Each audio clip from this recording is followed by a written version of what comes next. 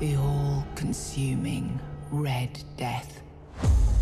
600 years ago, King Arthur led the Great Escape from the homelands, where our kingdoms were ravaged by the plague.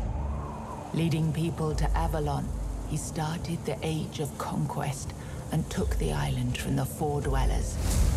Using the mysterious powers of Menhirs, together with Merlin, they cleansed the land of the weirdness, a primordial force of chaos and possibility. But now, long after the death of the king, Camelot is in shambles as Avalon fractures into chaos. Old legends are gone, and the weirdness is creeping back into our lands.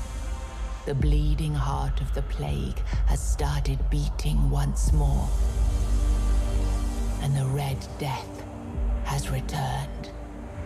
Rulers of the island asylum, an order of the Red Priests, are desperate to stop it by any means necessary.